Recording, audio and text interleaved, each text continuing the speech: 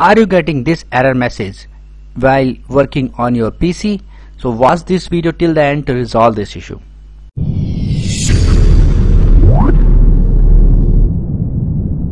I am getting this error message whenever I am trying to open my system, and whenever I work I get this error message. So I will resolve this error message, and after that it will not come again. And this is a serious issue and you need to resolve it quickly. First of all, close this. So you need to open command prompt, like command prompt, right click on this and click on run as administrator.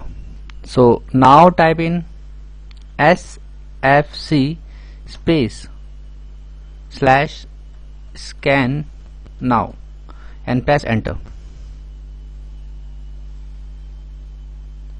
So it will take some time, and after scanning your PC you need to restart your PC, and after that this error will get resolved, and it will completely get resolved. You can see it is now 0%.